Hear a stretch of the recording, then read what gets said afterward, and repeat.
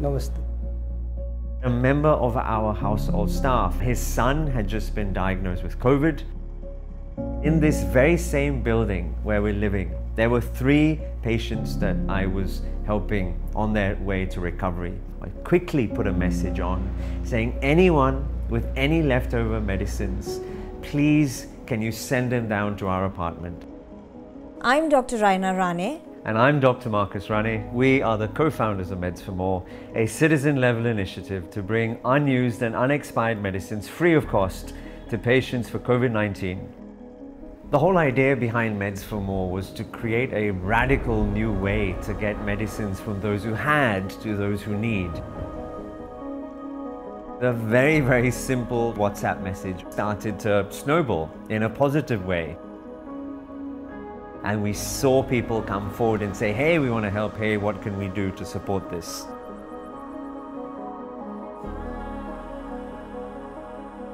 And from all the medicines that we received, we were able to put together the entire prescription without that person burning a hole in his pocket to access these medicines. We had volunteers who were agreeing to pick up the medicines from those who couldn't reach us. All the strangers who were coming forward to take the medicines from the collection points that we had to the NGOs, and then from our NGO partners, they would reach the people in need.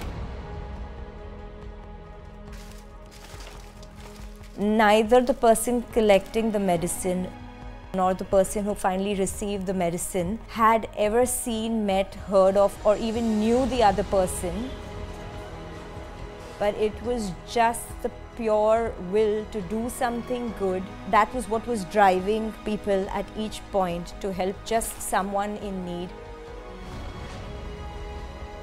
We set up a very, very basic website. And to bring our message to the outside world, we've used the power of social media. It was almost like a modern-day Robin Hood style campaign. We collected 1,000 kilograms of medicines alone.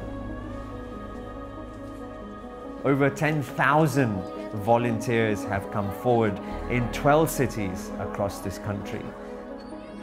And more than just the numbers, people came forward for this mission because it was simple enough that you could leverage and use what you had at home, but that every small act of kindness helped create a national level positive impact.